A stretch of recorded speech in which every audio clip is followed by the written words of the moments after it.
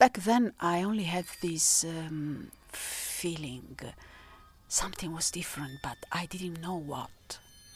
It was the colors. A lack of colors on the streets like you only see in a black and white movie. I know it now, crossing Alexanderplatz and squinting my eyes trying to remember how it was before. I mean, it is still kind of sad. The roads are always too wide.